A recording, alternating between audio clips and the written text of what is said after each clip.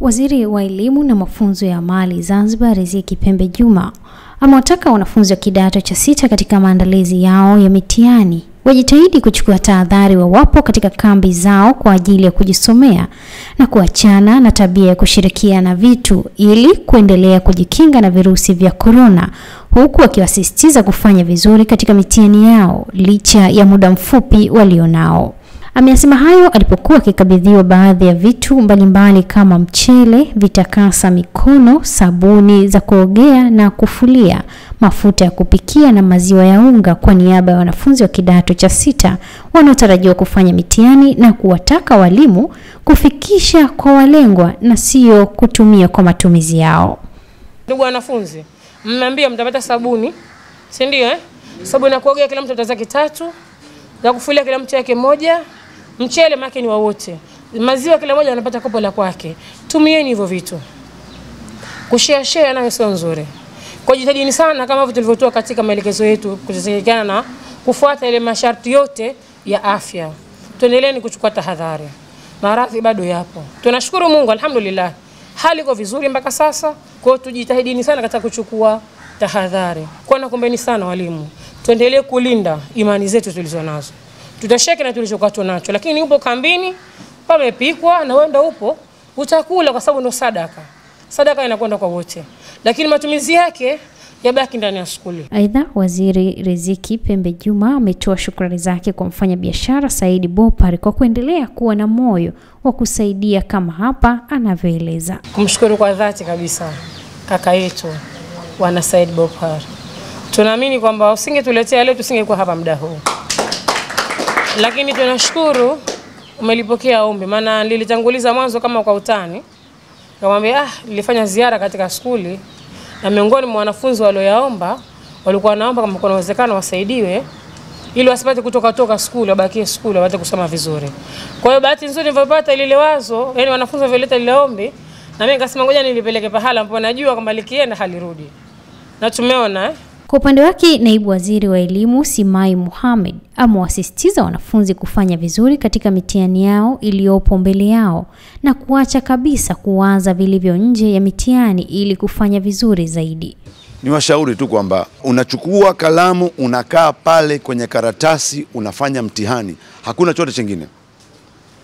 Sasa ninachokuombeni katika kipindi hichi, msasa uwe mzuri, ujipige kwenye kichwa, unasoma, mziangalie past paper, na naamini Mheshimiwa Waziri kwa kazi nzuri na walivyokuwa karibu na wanafunzi, basi mtafanikiwa vizuri katika mtihani wenu, na mwisho wa siku tutaimaji sote victorious na winners, na naamini yote mtapasi vizuri. Hata hivyo, mfanyabiashara Saidi Nassor Bopar amewataka wanafunzi kusoma kwa bidii, kwani fursa wanayoipata kwa sasa haiwezi kujirudia. Hapa nimekuja kuwasaidia ndugu zangu, na si kuwasaidia kwa kweli, kuwapa haki yao, kwa sababu wao wanasoma, na anatakiwa mwanafunzi anaposoma akiwa yuko boarding au yuko katika kambi asifikirie labda suala la chakula wala chochote, afikirie yale masomo.